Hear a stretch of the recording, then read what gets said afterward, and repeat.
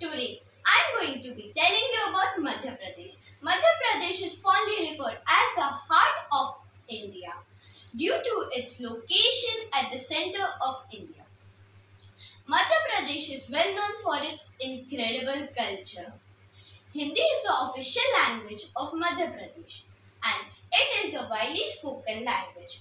Apart from Hindi, the languages Bundeli, Bagheli, Nimadi, Marathi, Sindhi and etc. are all commonly spoken regional dialects. Dhoti and Safa is the traditional dress of men and Safa is considered as a symbol of pride and honor of men. Lehenga and Choli is the traditional dress of women. Madhya Pradesh also celebrates fun Indian festivals such as Holi, Diwali, Dussehra and Eid.